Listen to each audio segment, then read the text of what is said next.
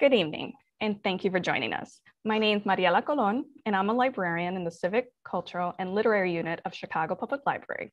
And I'm so pleased to host tonight's program. We would first like to start with our land acknowledgement here at the library. Chicago is the traditional homelands of the Council of the Three Fires, the Odawa, Ojibwe, and Potawatomi nations. Many other tribes like the Miami, Ho-Chunk, Menominee, Sac, and Fox also call this area home.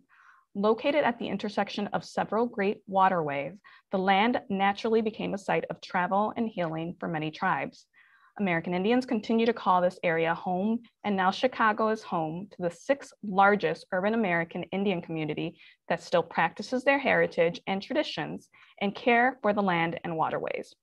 Today, Chicago continues to be a place that calls many people from diverse backgrounds to live and gather here. Despite the many changes the city has experienced, both our American Indian and the Chicago Public Library community see the importance of the land and this place that has always been a city home to many diverse backgrounds and perspectives. So tonight's event is a part of our Voices of Justice speaker series, which is a slate of programs that will engage authors and thought leaders that spark conversation on the topic of social justice. The series builds on the library's rich history in curating events that are responsive to the interests of our communities. Tonight's event presents a topic that highlights intersectionality, specifically women's history, Indigenous people, and science with Latinx diasporas. We will be monitoring the chats on both our YouTube and Facebook feeds, so as the program progresses, please feel free to put questions for the speaker there. Additionally, the presenter will ask for some audience participation while using Menti. Today's speaker is Dr. Jessica Hernandez. Dr. Jessica Hernandez, Maya Chorti, and Zapotec environment scientist and founder of environmental agency Piña Sol, introduces and contextualizes Indigenous environmental knowledge and proposes a vision of land stewardship that heals rather than displaces, that generates rather than destroys. She breaks down the failures of Western-defined conservatism and shares alternatives, citing the restoration work of urban Indigenous people in Seattle, her family's fight against eco-terrorism in Latin America, and holistic land management approaches of Indigenous groups across the continent. Despite the undeniable fact that Indigenous communities are among the most affected by climate devastation, Indigenous science is nowhere to be found in mainstream environmental policy or discourse. Tonight's topic is so important to present into the environmental justice discourse, and we're so pleased to present her here to our Chicago Public Library audience. So with that, I will turn it over to Dr. Hernandez. Thank you for hosting me here today. So before I begin my presentation, I would also like to acknowledge the Indigenous lands where I'm presenting from. I'm presenting from the Duwamish lands, also the shared waters of the Coast Salish peoples, both past, present, and future. And as you know, because we have an audience of so many coming from many territories, I would like you to, type in the chat what Indigenous lands you're calling from. Okay. So I'd like to start my presentations by always asking the audience, can one Indigenous person speak for all Indigenous peoples? So take 30 seconds and reflect on this question and then type in your answer so that we can move forward in the presentation. So can one Indigenous person speak for all Indigenous peoples?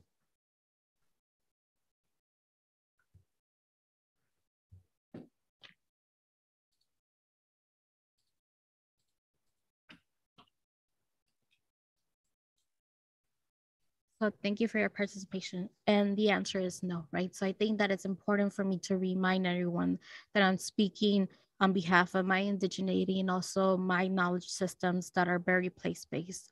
So, as Mariela mentioned, there's a lot of intersectionalities that are manifested in many identities, and that also includes the Indigenous identity, where our cultural traditions are very place-based. So I'm speaking on behalf of my lived experiences as a Maya Chorti and Zapotec woman who is displaced within, the United States.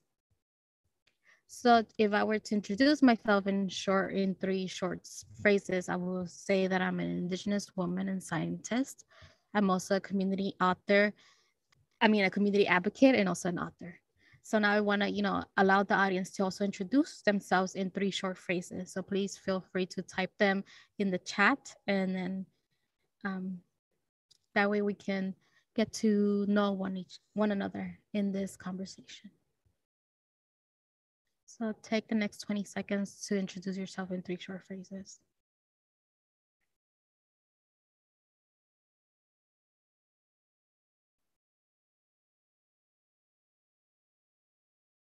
So thank you for that.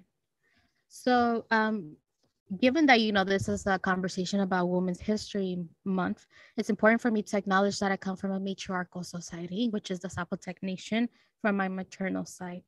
So a matriarchal society is just a social system in which women hold the primary power positions in roles of authority. In a broader sense, it can also extend to moral authority, social privilege, and control property. So I think that this is like very important for me because it grounds the ways that I was taught and raised in my household, where women hold the leadership in our family dynamics, where our matriarchs are the elders that we respect and listen to. And one of those elders that has kind of weaved into Fresh Banana Leaves, my book, is my grandmother, right? She was the matriarch of our family. And it's something that, we continue to follow to this day. This It does not mean that every Zapotec pueblo actually follows a matriarchal society, given that, patriarchy through religion and societal norms has also infiltrated our communities. But the Zapotec pueblo where I come from and we were raised in is actually one of the matriarchal societies that's still living today. And as an Indigenous woman, right, especially coming from a matriarchal society, one of the components that's very, very important for us to center in this conversation is ecofeminism. So ecofeminism is a branch of feminism that sees environmentalism and the relationship woman and the earth as foundational to its analysis and practices. So, I wanted to take the next minute to read an excerpt from my book that basically describes what ecofeminism is and contextualizes it to my Indigenous communities. So it reads, Ecofeminism, Indigenous women's rights. Given the strong relationship Indigenous women have with their environments, it's important that Indigenous women are brought to the forefront of environmentalism. As societies throughout the Americas, we must advocate for the recognition of Indigenous women, as movements are not easy to lead and require a lot of work, time, and dedication. This is why it's important to start lifting and supporting Indigenous women more, something that Indigenous men also have to do. Ecofeminism looks at the woman-nature nexus, and through the testimonies and analysis provided in this chapter, we can bear witness to the ecofeminism embedded in Indigenous communities across the Americas. Ecofeminism aims to interpret relationships women have with their environments and explore how these can be brought to the forefront of environmentalism. In a way, it's the antithesis of patriarchy that exists in environmentalism. This patriarchy is why men are the only ones uplifted as the knowledge holders, seekers, and scientists when it pertains to our environments. In many Indigenous communities like the Zapotec, Mixtec, and Triqui community, it is an Indigenous woman who holds more knowledge about their environment, nature, as women are the nurturers of our people, environments, and communities. This nurturing is not only focused on childbearing, but also supporting youth, supporting other women, and supporting our matriarchs, elders. Women in our community have a reciprocal relationship with nature. This relationship does not stay only within us or our environments, but is also expressed through our traditional huipiles, textiles, and embroideries. As a result, Indigenous women deeply feel any loss to our environment, as it ultimately impacts our future generations. These deep feelings are why we continue to be leaders in many environmental, climate, and food justice movements. This is also what fuels our responsibilities, commitments, and artisanal skills that are not only related to our communities and families, but also our environments. Ecofeminism asks for respect toward our ancestral knowledge and way of life, especially the knowledge Indigenous women carry. As Indigenous women, we do not seek to be treated better, but to be granted the same rights and treatment as men are granted without having to advocate or fight for those rights. For me, ecofeminism is an integral component of my indigeneity. This is why as Zapotec women, we also braid our hair in the style of a crown. This crown is supposed to connect us to the earth, from the earth to the skies. It is also meant to resemble the sun that nourishes us, our crops, and is one of our gods. It also resembles the flowers that we are within that are within our community's in matriarchal society. My grandmother always told me that this is the crown our environments provided for Indigenous women, and this is why our braids and the trenza de reina, queen's braid, is how we braid our hair. So this kind of passage kind of manifests how Indigenous women are actually integrated or interconnected with our environment, and how that can be something that can be described through ecofeminism, the theory that, as I mentioned, kind of connects women and earth and kind of, advocates for that relationship. However, we know that patriarchy continues to kind of manifest in our societies. And one of the questions that I wanted the audience to reflect on is, how does patriarchy currently impact our relationships to land? So take the next 10 seconds to kind of reflect on this question. How does patriarchy currently impact our relationships to land?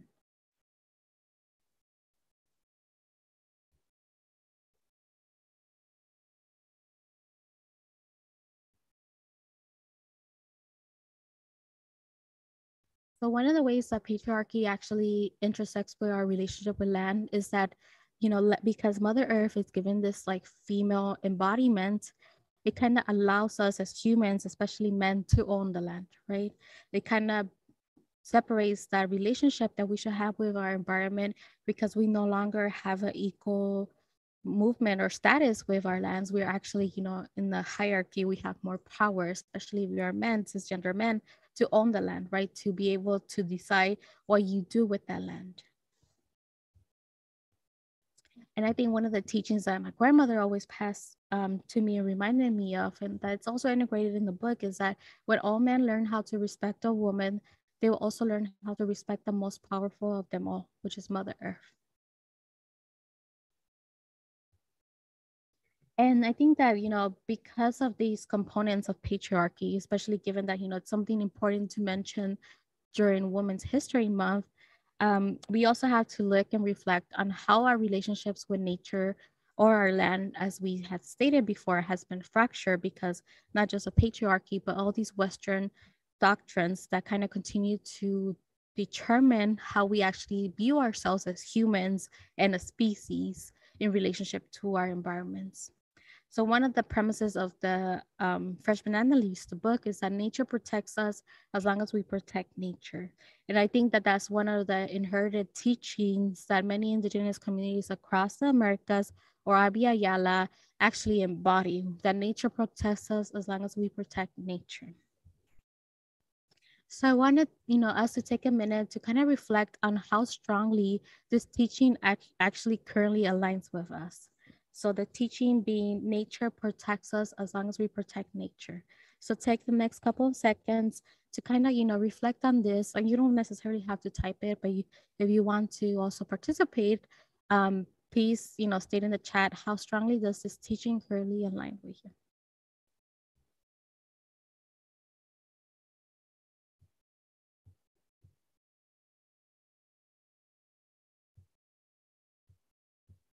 So thank you for your participation. And I think that, in regards to our responses of how, strongly this teaching of nature protecting us as long as we protect nature aligns with us, is that we also have to question why we, gave the responses that we had, or why did we reflect or think of the things that actually came to mind when we were reflecting at that, right? Like what has fractured our relationship with nature? We have discussed patriarchy, especially how it has fractured, how we view land, especially our Mother Earth, given that, she embodies a female identity. So when we talk about, how nature protects us as long as we protect nature, it's also important to mention that as Indigenous peoples, we have a spiritual connection to the lands. And this is because we are a part of nature. Many of our creation stories and our passage on our creation stories kind of manifest that our creator created us, built our human bodies, our ancestors, from the local plants and animals that were found in our region. This is why also our traditional regalia or clothing is also made from the environmental resources that we have, because this is like a component of how nature is a part of us. And of course, this relationship is obviously place-based, right? So for instance, indigenous community from the state of Washington, Coast Salish communities will have a different relationship with salmon than indigenous community of Mexico, where salmon is not necessarily a species that is found there. So I think that, it's important to also mention how our relationships with nature are very place-based, right? Because our environments are distinct and different. So I wanted to also read a passage that kind of describes our creation stories and how we see that nature is a part of us. So it reads, our plant and animal relatives. This separation between humans and our environment, including both plants and animals, prevents us from seeing them as our relatives. This is why we continue to place economic values on them, and is as if we indeed saw them as our relatives, there will be no price tag attached to them. It is no surprise that as an indigenous peoples, we see our plant and animal species as relatives, hence why many plants and animals play an important role in our creation stories. These creation stories differ among community tribes and pueblos, as we are distinct and not monolithic. For example, for us Zapotec people, our creation story states that our ancestors were born from the trees and jaguars. Our ancestors were created by our deities inside caves by utilizing natural resources to create our people. We came from Earth, and this explains the strong connection that we have with Mother Earth as Zapotec people. Given that we are the children of deities, we believe that our afterlife, we return to the clouds, and our spirits feed the earth with the most essential resource of them all, water. This shows that we understand that our role on earth does not end when we are gone, as we are continuing to provide water to our plant and animal relatives in the form of rain. This is why we call ourselves the cloud people, and this is the literal translation from our names Binisa, among other variations based on the Zapotec variant each pueblo speaks. This means that plants and animals are indeed our relatives, and we came from them, and this is why we continue to protect and advocate for their rights as well. Our creation stories focus on native plants to our region and animals, and this demonstrates that we always knew that we had to live harmoniously and in strong relationships with them since time immemorial. Unlike Western European cultures that have commodified all natural resources, including animals, when we consume animals, we continue to ask for their permission and protection before we consume them. However, these are not beliefs or values Western cultures have, as the agricultural systems focus on breeding animals for consumption in masses, making them undergo inhumane practices so that we can continue to have our beef and other meat products. So it's important, right, to continue to kind of emphasize the spiritual connection that we have, the majority of indigenous peoples have with our lands and plant and animal relatives. And that's because, in a way, they play an important role in our creation stories. So, given the presentation and how it focuses on indigenous women and indigenous peoples, one of the things that, we cannot forget to mention is colonization, right? Especially the impacts colonization had on our communities. So, if you have seen this image before, this is an image of manifest destiny, right? And it kind of embodies that Western religion that was introduced and spread across the Americas. And manifest destiny was a widely held cultural belief in the 19th century that the United States, that American settlers were destined to expand across North America.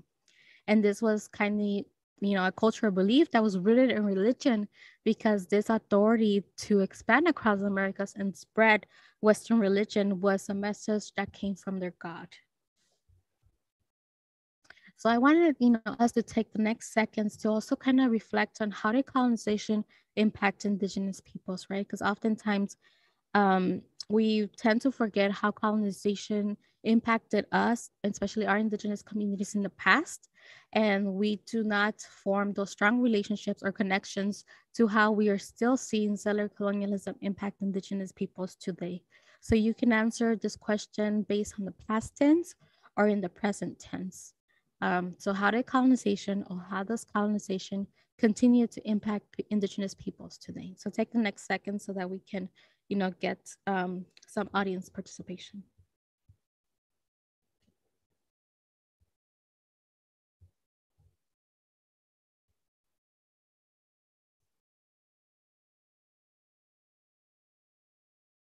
So thank you for your participation. So one of the readings that I wanted to also include is, that kind of explains how did colonization impact Indigenous peoples. And this is through the references of what we know as Western or modern science, right? So for those of you who actually wrote, about the introduction of Western sciences, this passage kind of builds more on that narrative. So invalidating our indigeneity.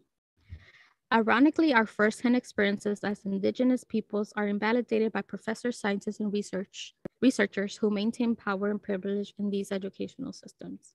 While exploration is what drives Western science, the exploration and questioning of our environment has already been done by our ancestors. The knowledge our ancestors formulated has been passed down through oral stories, songs, prayers, and other traditions. Thus, we hold a powerful Indigenous knowledge or Indigenous science, as I refer to it. This is the same Indigenous science that can heal our Indigenous plants because we have been formulating our knowledge systems longer than settlers have on our lands. My academic journey has been bestowed within the environmental sciences. An example I want to share that demonstrates how Indigenous science is different is how we view invasive species. The Western sciences teach us that invasive species or plants are pests, unwanted, or do not belong in this landscape. However, to us, invasive species or plants are displaced like many of us. They were forced from their native lands, and like many of us, had to adapt to a new environment. Like banana trees, we are forced to uproot ourselves from our native lands and have to adapt to new environments. Some invasive species have thrived so well that many folks think they're native species because of the abundance of them in many landscapes. While not forgetting the negative impacts they also have on some environments, some of our Indigenous communities have learned how to live with them. And an example that, for example, we Oaxacan and Salvadorian folks use a lot of banana leaves to make tamales and other traditional foods. While bananas are not native to our homelands, they have become our relatives that continue to nourish us in various forms. Like banana trees, for those of us who are displaced from our homelands, we build on a strong foundation, our roots, and establish our new ecosystems and communities in the lands we now reside on. Our resilience is adapted to our current environment, and banana leaves serves as a metaphor to our descendants. We are both strong and resilient despite being displaced and have become an essential component of indigeneity within the U.S. context. So, one of the reasons why I'm talking about invasive species is that, it's a Western construct, especially when it comes to Western or modern science. So as we know, Western science actually follows a linear method, right, known as a scientific method, where we start with a question, then do a hypothesis, then conduct an experiment, make observations, do the data analysis, and draw conclusions. However, Indigenous science, which is, kind of like the central focus of my book, Fresh Banana Leaves, puts spirituality at the core center of that. So oftentimes, I'm asked the question, how can we integrate Indigenous science in this environmental project? And one of the things that, I like to remind folks is that you cannot integrate Indigenous science without also including Indigenous peoples. And that's because, the foundation of Indigenous science is our spirituality, right? And I think that spirituality is something that you cannot remove from people. Indigenous science, looks more like a spider web. It's more of a holistic framework, unlike, Western sciences that follows a linear way of thinking. And we also integrate some of that Western science tools, right? So we don't work against Western science, even though Western science sometimes works against Indigenous peoples. We also embody Indigenous science through our ceremonies, our code of ethics, our social norms, rules, animals, medicinal knowledge, And every Indigenous science is very place-based. So the Indigenous science that I hold as a Zapotec woman is different from the Indigenous science that, my majority people also hold. And I think that, that's one of the premises to also kind of uplift and center in this discussion. So, you can take the next 10 seconds to reflect on what are some of the differences you notice between Indigenous science and Western and modern science. I think that, some of the differences is that Western science is more linear versus Indigenous science is more holistic. And one of the things, right, that we have to do is that we have to unlearn and relearn, right? Because the ways that we have been taught, especially for those of us who have been educated under the Western sciences, is to think more of, that linear way of thinking, right? Because that follows, aligns with the scientific method where everything is mostly binary, even in the forms of education. And as a result of that, one of the metaphors that I like to use when kind of also describing Indigenous science versus Western modern science is that Indigenous science is looking at the completed puzzle as opposed to Western science that is looking at one or two puzzle pieces and is trying to connect those species, those puzzle pieces, but sometimes it has a hard time, right? And when we create solutions, especially when it comes to solutions to mitigate or adapt to climate change, we tend to forget to look at the world more holistically, right? Especially when we talk about climate injustices as it pertains to communities of color. And as a result, right, we had to unlearn and relearn as well. So moving forward, so to conclude, this quick presentation before we go into the Q&A, I would like to, ask the audience, what is one thing you have to unlearn or relearn as it pertains to Indigenous peoples? And I also want you to think about some of the actions you can actually take to do that unlearning and relearning, and how your positionality allows you to do so. So I think that that's the overall message I want to leave to the audience, or the question, so that sometimes it's important for us to make these reflections, so any knowledge that we picked up on, we also can create actions moving forward, especially we want to advocate for climate, racial justice, social justice, and kind of dismantle the isms that exist in our current society. So I wanted to thank you, and I will pass the mic to my co-host. Thank you so much. It's so important, and reading this book really sort of opened up like a new framework without it being so like we're used to the steps of the scientific method. It's one step, 1, 2, you can't skip any. It's always done that way. And so like there's no real way to put people into it. It's just sort of, it's there, it exists regardless if people do. So it's just understanding that. It was just really eye-opening to present this idea of Indigenous, and as a product of going through the university system, I experienced that sort of Western styled education, and limited to the point where, being Puerto Rican in Chicago, I didn't really get a Puerto Rican history until I reached university. So it's sort of understanding, the educational system, its role, and then finding ways of adapting to it and unlearning, but also relearning self. So thank you so much for writing this book. It's awesome. And I'm going to go to a few questions. So in your book, you describe conservation as a practice that didn't exist pre-colonization. And can you expand upon why that is? Yeah, so I think that when we look at the history of conservation, we know that conservation was created, it's a movement in the United States by the president of that time, who wanted to, in a way, protect or kind of put in a box certain landscapes that he saw beautiful, that he kind of wanted to protect, and also create, creating a landscape, kind of recreate the landscape as, something outside of like the natural component, where it was kind of like putting something in the glass box for others to enjoy. And I think that that's what sparked the conservation movement, right? Was the integration or building of national parks.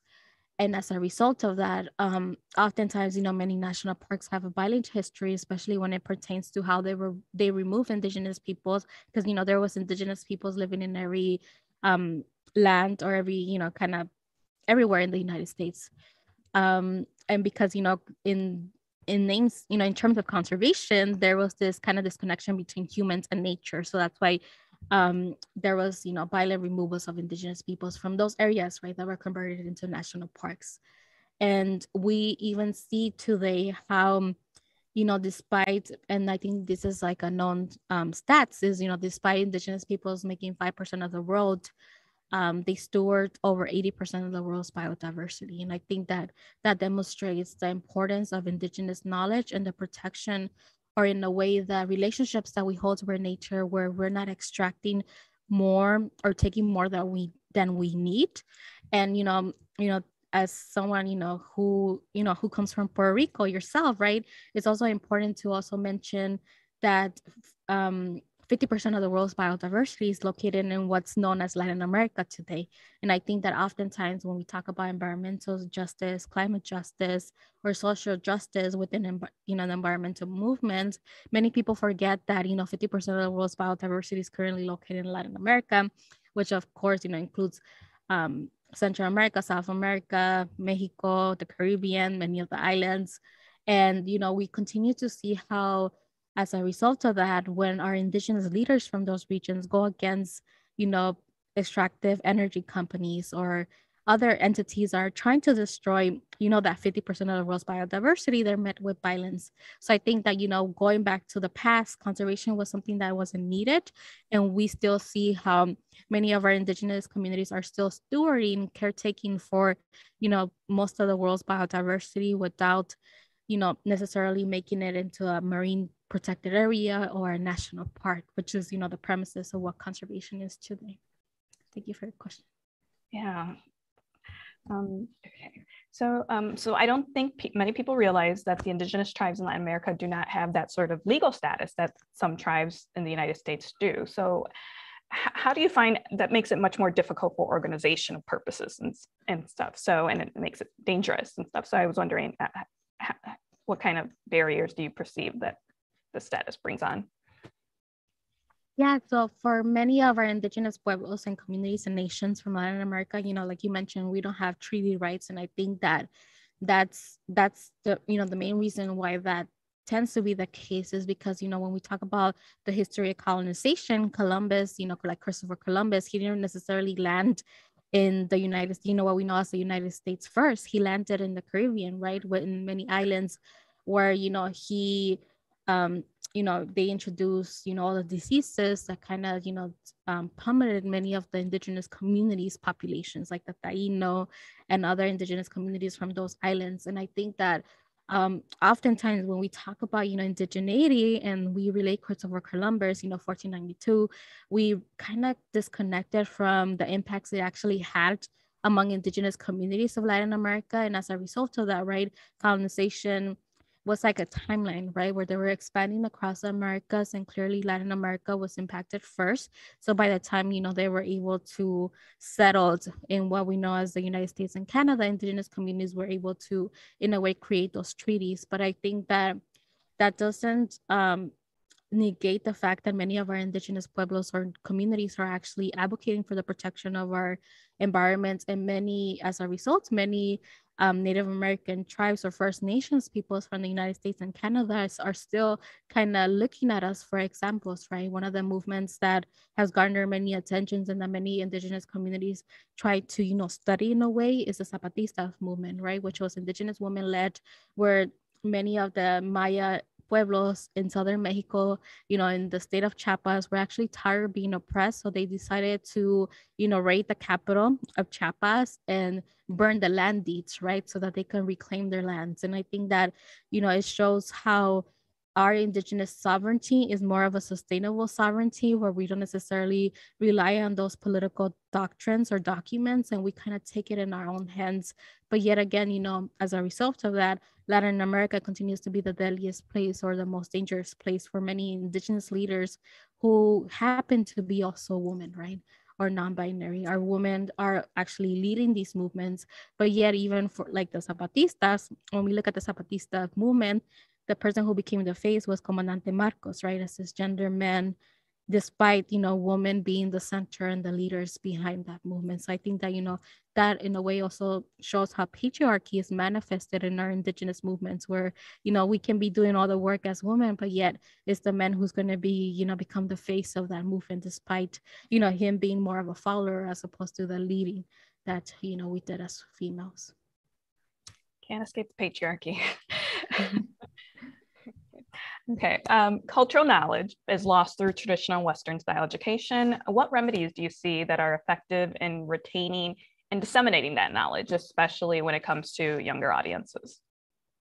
Yeah, so oftentimes when you probably can relate to this, when we go through these like Western educational systems, sometimes we feel like we don't belong, and that's something that we should be feeling, because education was created as an assimilation tool to assimilate indigenous peoples coming into these systems, right? We have the history of boarding schools, which were actually created across Americas, right? In Mexico, we had them. In Latin America, we also had them.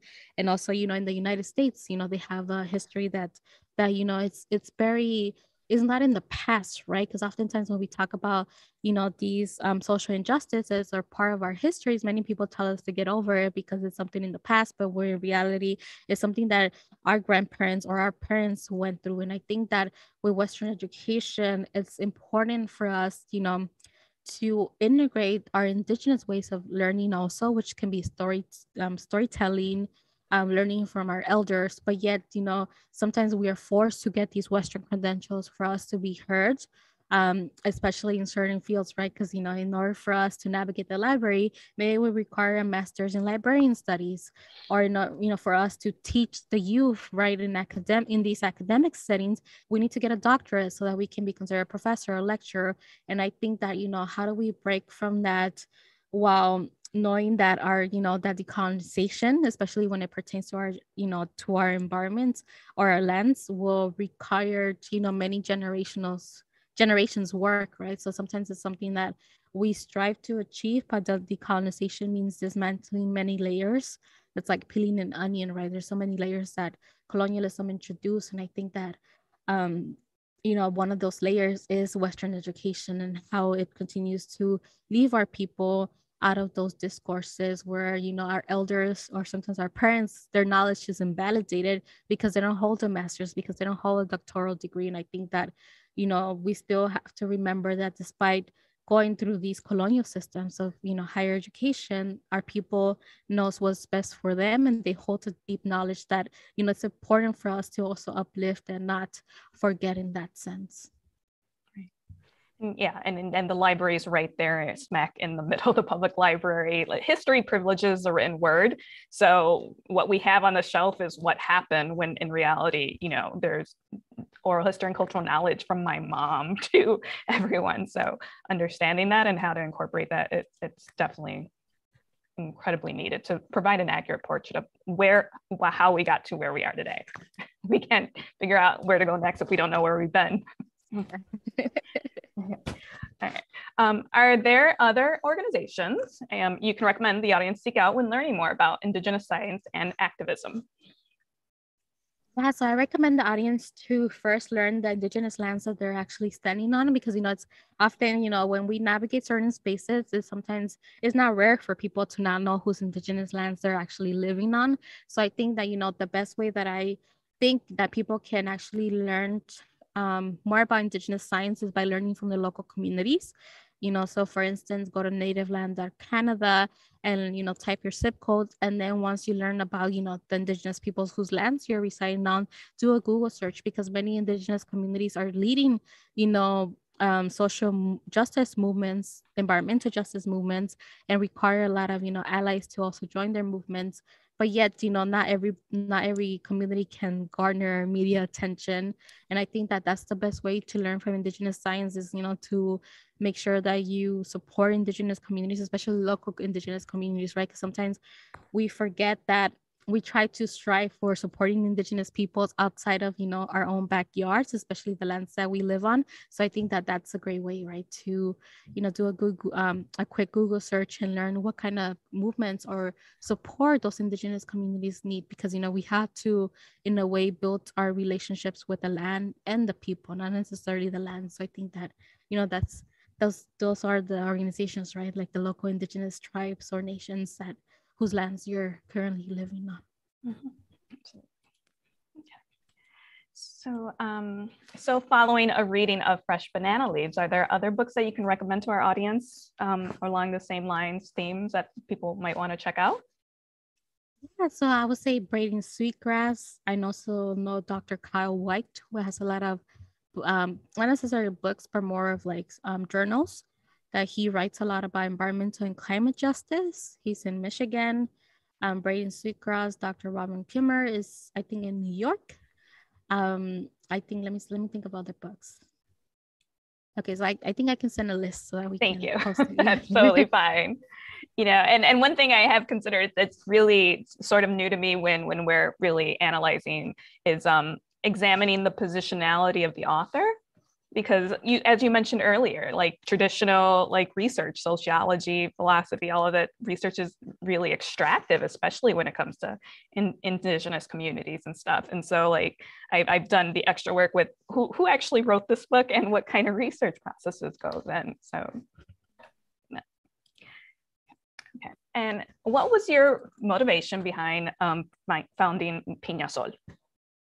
Yeah, so Piña Sol is a small business, like a social purpose corporation that kind of is a hybrid between consultation, even though I haven't had time to give many consultations, but also selling artesanías. And I think coming from a family that embroiders, that, you know, makes earrings, I wanted to support them because many of our indigenous artisans, right, they're haggled or they're underpaid for, you know, their artesanías. And I think that that has to do a lot with tourism. While, you know, our people depend on that, you know, during the pandemic, that wasn't necessarily a source of income. So what I do is, you know, I get the artesanías from my relatives and sell them and give them, you know, support them in that effort.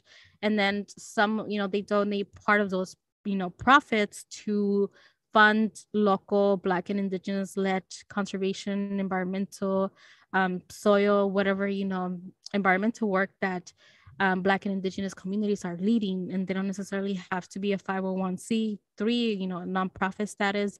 They can just be community members, because I think many of our communities are doing the work to kind of heal our landscapes. But yet when it comes to having those resources, right, whether it be financial, mostly financial, right, to, you know, pay our community members for their work and also get the, you know, the tools that they need to complete the work, they're underfunded, right? And oftentimes, you know, most of the funding that does you know, is allocated for those, you know, environmental work goes to these white-led conservation organizations that do not necessarily work with our people. And I think that that's important. So, you know, it's a small growing social purpose corporation, and hopefully we can grow it, because, you know, we often, when we open our micro grant cycles, we get more applications than we can actually fund. So I think that, you know, it's important for us to also mention that as well. Sort of, I mean, it has a mutual aid benefit, which we've really some come out of the pandemic. Like that's how I've been able to identify like smaller organizations, because they sort of taken the lead on the block to connect people to, you know, mutual aid nearby. So, okay, so we're sort of at the end. So I was wondering if you had any other, we can sort of wrap up. If you have any final thoughts reflecting on Women's History Month and the work, this very important work, and also teaching me that I had no idea bananas were not indigenous. I just have them pasteles and tostones and all this. And I'm like, but we've always had it in my family. So it just didn't even occur to me. So do you have any other final thoughts? Yeah, so, you know, thank you for having me. And I think that's important for us to continue elevating, especially women's voices and environmentalism. You know, when we talk about environmental justice, or even when we look at, you know, climate science news, right? We have to question, why it's always the two, you know, males who are known as the experts, when, you know, it's our women, our indigenous women, our Black women, our women of color who are leading these movements, especially as you were mentioning back to mutual aid, right? They're the ones who have hit the ground going with mutual aids to support those, you know, initiatives that they have started. So I hope that, you know, that inspires people to look at local mutual aids that are also supporting communities directly in terms of, you know, doing that work that it requires for us to heal our landscapes. Awesome. So that's about all the time we have for tonight's program. I want to thank Dr. Jessica Hernandez so much for being here. The book is available for purchase. You can find it on our online link from Random House, but we also encourage our watchers to seek out the book at Chicago's many independent booksellers. We also have the book available at our library if you wanted to check it out. This program will continue to be available through our Chicago Public Library YouTube page. So if you know of someone who might have missed the event, please share with them to watch on demand. And this is another program in our Voices of Justice events throughout the year. So please be on the lookout for future offerings. Thank you again to Dr. Hernandez, and everyone have a wonderful night. Good evening.